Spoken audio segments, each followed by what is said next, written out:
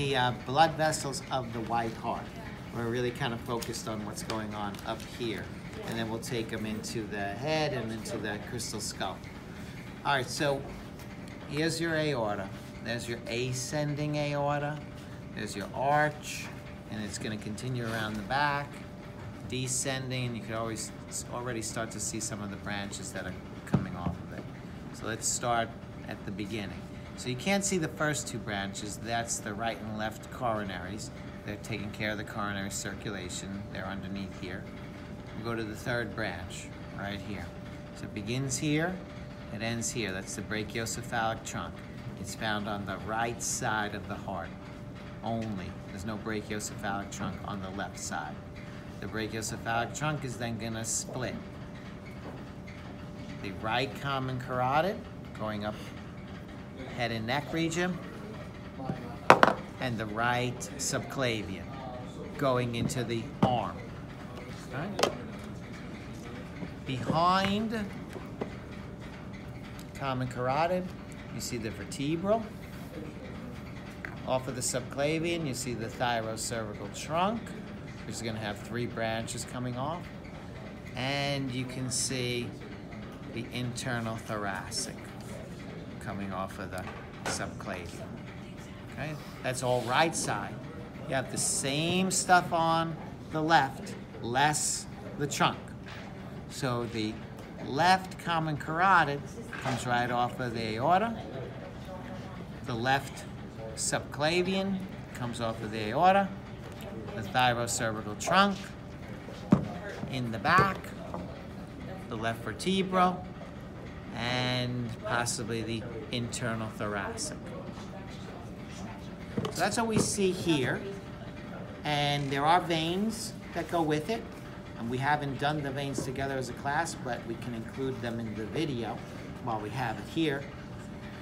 So the veins are bringing blood back to the heart. And you can see they're kind of matched with the arteries. Most veins have the same name as the artery. Some exceptions. Some of the exceptions exist right here. Meaning, what matches up with the aorta? In this case, the superior vena cava. Look, right? This is coming out, this is going in. But there's also the inferior vena cava, bringing blood back to the heart. Okay? Feeding into the superior vena cava, you have these 2 branches. Well, there is a match. Brachiocephalic trunk, right brachiocephalic vein. But there's a left brachiocephalic vein. Okay? They are mirror images of one another, but again, there is nothing to match this on this side. This was our common carotid. Here's the matching vessel. This is called the jugular. So this is the internal jugular, and there is an external jugular. So these are exceptions, right? They match up with the carotid. We have a subclavian artery.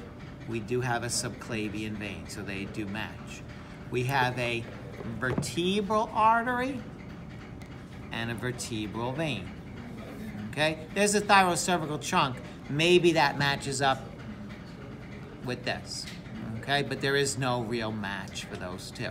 So you see some of the names are the same, some are a little different. Same on this side.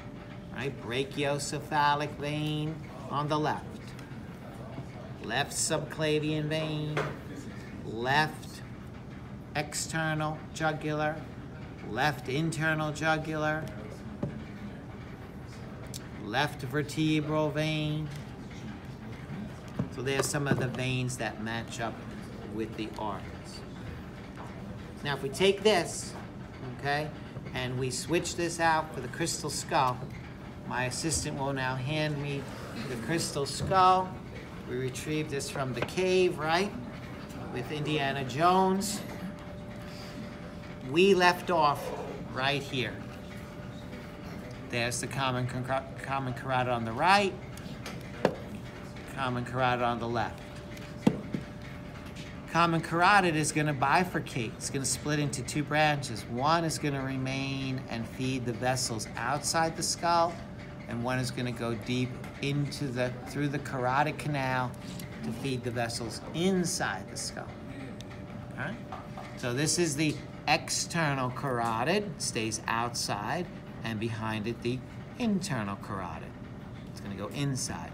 And we have some branches off of the external, and then we're going to have some branches off of the internal. For the external, okay, we're going to use this, and we can use this guy right beside. We have a branch that goes to the occipital area. We call it the occipital artery, here and over here. Mm-hmm. We have a branch that goes to the temporal region, the superficial temporal artery, superficial temporal artery. We have a branch that goes to the face, muscles of the face. Now on this model, it would be this one, the longer one, and it's supposed to be glued over the mandible. That would be the facial. Okay? We have a couple others. Here's a superior thyroid coming off. It's going to go onto the thyroid gland. And you have a little tiny short one, hard to get to. See if we can get him out. Come on. There he is. The lingual. Okay, there's the lingual branch sitting over my finger. Under the zygomatic arch, inside there, there's your maxillary artery. Maxillary.